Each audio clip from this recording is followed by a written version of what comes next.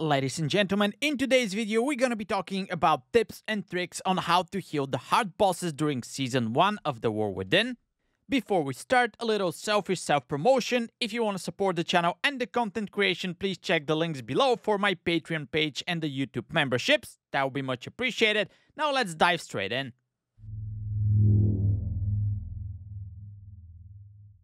The biggest trick for Isu the Grand Splicer, the last boss in City of Threats, is basically to stack on your tank. You want to move as a group, which is going to make sure that you always know where the orbs are and what direction they're coming from. If you spread, even if the blue circles are not on top of you, an orb could zoom through the whole map and still hit you, which is not going to happen if you're stacked and they're all behind you. This strat also makes sure that you're all stacked when the roots come out and it's easier to cleave them. And I guess the only thing to be aware of is watch when the tank buster comes and run backwards when the big circle comes, not forward where the tank is going to go, or you might die. The last thing to mention here, when you get the stomp, make sure everybody is topped up because that thing hits pretty hard and it comes after the AoE splice mechanic. And that's probably the best point to use your defensives as well. The hardest boss for pugs this season is no doubtfully Hadal, the last boss in Ara-Kara. One big tip here is if you have poisoned the spell, do not use it unless you're absolutely sure that you're not going to kill someone with the poison waves. That's particularly dangerous, let's say if your whole melee is stacked on top of each other and you drop your poison cleansing totem, you're going to kill them all. So try to brute force heal through the dot and only dispel if you know you're safe. And if you end up dispelling, don't do it while you're moving because you can run on top of your own wave. The next tip here is for the adds that root you, you can interrupt them to break the root, sorry priests. But you can also use almost any kind of CC abilities, knocks up, stuns, spheres, pushbacks, which can also affect nearby members as well. And lastly, if you're not rooted and the suck-in starts, you can use abilities like Gust of Wind, Transcendence, Warlock Portals, which could be a little bit tricky to time, but you might have to do that if, let's say, you have a DK who actually grips all the adds that root you and tries to kill everyone. So giving a heads up to people like that before you pull is also a good strategy. Quick tip on the third boss in Siege of Boralus, Hadal Darkfathom. You can actually jump on top of the fontaine in the middle to dodge the waves that come from the sides. I find that quite useful sometimes. Other than that, try to bait the swirlies away from the center.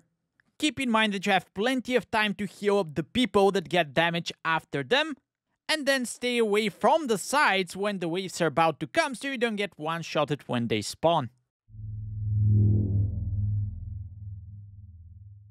For the last boss in Siege of Boralus, you want to dispel one of the targets as soon as the debuffs come around, but you also want to stay spread because the dispel does a knockback in a small circle around the target. If the first dispel goes on the tank or on yourself and you know you have a defensive or somebody else who has a defensive, you can leave it on them and dispel the other target first. Assuming that you don't have a second dispel, you want to spam heal and use externals on the second target until your dispel comes back and you can get rid of the second debuff as well. Be very careful with your positioning when you're moving between platforms because first, you can get the spells at that point, and second, if you fall into the water, there's a shark that's going to eat you if you stay there for too long. And last but not least, there are a couple of places where the swirlies do not hit. On the second platform, that's a little hill at the very back of the platform. And on the third, that would be the stairs of the ship in the middle. However, be careful if you use them. Of course, you have to be ranged, but if you have way too many ranged players and they get the debuff and you start dispelling and you're stacked on top of each other, that's not gonna end well.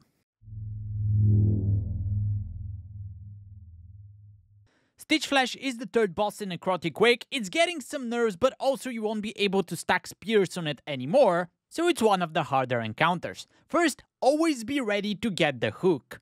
Don't be stuck at the other end of the room, so that comes as a surprise to you. And once the boss is down, you want to position it between yourself and the abomination.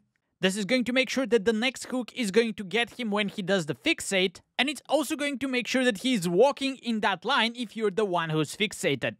After you do that mechanic, you should be ready for the next hook and aim it towards the stage to get him back down with the same abomination, supposedly before it dies, so you don't have to wait for the next one. When it comes to healing, do not overcommit cooldowns because the damage is pretty even throughout the whole fight. If you stack way too many cooldowns, you have big windows where you have nothing to press, which is quite bad. And keep in mind that you can take the weapon shields which are spread throughout the dungeon and use them here to reduce the damage that your party takes, which is probably one of the best usages that you can have for them. Draga is the third boss in Green Bateau, and one of the main mechanics are 3 curses that go off to players and slow them down, putting healing absorb on them. Now, of course, you can brute force heal through them, but if you have a curse spell or you have something that removes slows like Blessing of Freedom, you can get rid of the curses without the need to heal through them.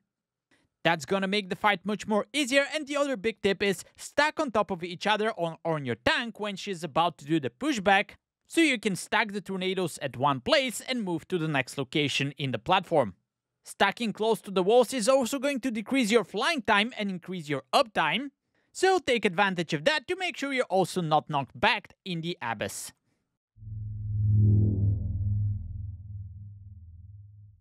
Aerodax is the last boss in Green Bateau, and the obvious tip here is once he casts the big AoE, try to look around and see where the circle is going to collapse, trying to pre-move to the middle, of course without hitting any tentacles on the way.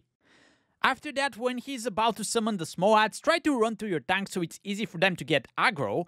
And the next step does not depend on you as a healer, but try to stagger killing those adds, because they give you a debuff that increases the shadow damage that you're taking, and his next Shadow Gale is going to be exactly shadow damage.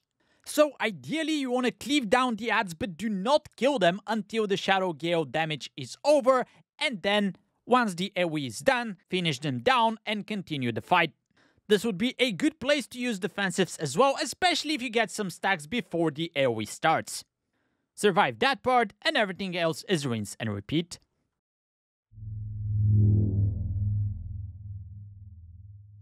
Edna is the first boss in Stone Vault, and there are a few tricks that you can utilize here. First, do not break all the spikes all at once unless you're prepared and you have defenses for that. On lower keys, tanks are actually body soaking a spike, so you have one less remaining to break when the beams come out. And then Seismic Smash is the tank buster that leaves a debuff on your tank. Do not dispel it until the next one comes up. The dispel gives the tank a huge defensive boost, but it only lasts 6 seconds, so you wanna dispel him once the boss starts to cast the next tank buster, which will remove the possibility of your tank getting one-shotted. The next boss in Stone Vault is called Skarmorak, and the biggest tip here is again not dependent on you but on the DPS. You have to stagger killing the crystals because they put a 3-second dot on everyone that stacks. That of course is kinda hard to coordinate in a pug, but if you kill all 3 crystals at the same time, you're most certainly going to wipe. Marking the current one with a skull usually helps, and hopefully your teammates wait 3 seconds before they attack and start killing the next skull. The other big tip here is soak the black orbs. As a healer you get 50% increased healing per orb, so you should soak at least 2, and then leave the remaining ones for your DPS as they increase the damage they do to the shield as well. Keep in mind that the orbs do put a small dot on you, but doing 100% increased healing should be no problem to deal with. One of the hardest bosses is definitely the Master Machinist, and there are some spots in the room where you can stand the whole time and not worry about the frontals, but they're a bit tricky to get to, and also you still have to move because of the frontal. So apart from that, the biggest trick that you can do here is make sure you have a ranged interrupt for when the caster guy jumps away. If you're not ranged, you should pre-assign who is responsible for the ranged interrupt, because if that goes off, it puts a dot on you, which then overlaps with the next big mechanic, making it that much harder to heal through. The rest of the interrupt should be handled by your tank and the melee, so nothing to worry about there. And as long as you run on top of the vent that is not firing up, and you kill the bosses at the same time, you should have no problem with this encounter. Hopefully you managed to learn something new from this video, and you have more tips for this or some of the other bosses, do let me know in the comments below. I'll see you guys in the next video. Thank you very much for watching. Now get out of here.